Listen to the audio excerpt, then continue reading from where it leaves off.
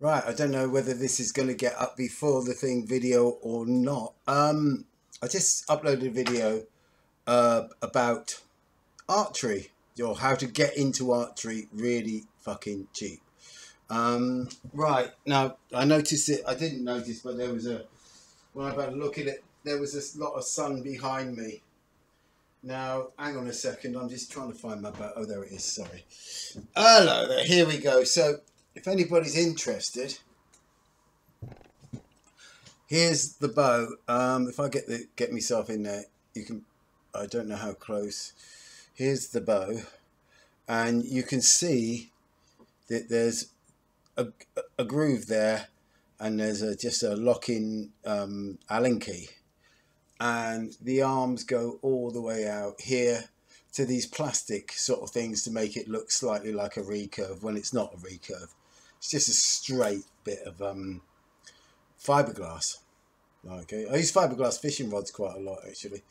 I've never shot a fiberglass bow before, but I've got to be honest with you, it's fine. And inside here is the same sort of limb that I bought off of the cheap bow, but I ground it down so it's sort of like about, I'd say it's an extra 50. Instead of, it was rated at £40, and I ground it down, and I'd say now it's rated at about £15. So this would be about 55 strung. Okay, I put a second string on it because the string it comes with is not really a bowstring. Actually, it's a bit of string with a couple of knots in the end. But yeah, it shoots fine.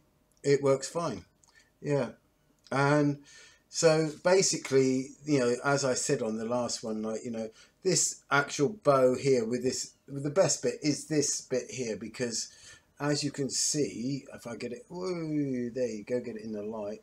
You've got those two platforms, left and right, so you can shoot traditional sort of like European way, or traditional sort of like Eastern way, and the Mongolian way, or I don't know whether which one is which or anything like that, but you can shoot off the left or you shoot off the right. And if you look at a lot of, apparently, I mean, I've watched it on YouTube quite a lot. If you see medieval paintings, they are shooting on both sides of the bow at that time, and I think it was just down to personal preference. I started shooting on this side of the bow for me, because and I'm doing the thing, and with my arrows in the hand there, I'm doing that grip, finger, pull, release, and the thing about it is you can push with your thumb before you release. You can just push with your thumb, and then once you move this finger away, it releases. It's got a very clean release, a lot cleaner than I can do with the 3-finger pull, either below the arrow or above, between the arrow, and as I said, I set my arrow so it's higher than the central plane, so it's at an angle there, comes at an angle there, and where you set it when you knock it, I'm sorry about the language, where it doesn't make any difference to the accuracy or the flight. In fact, it seems to improve the flight if you've got it up just a little bit. And because you aim, you point the arrow at the target. Aiming.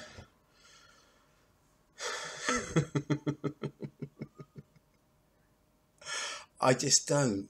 I mean, I just trust myself that if I point the arrow where I want it to go, I trust myself.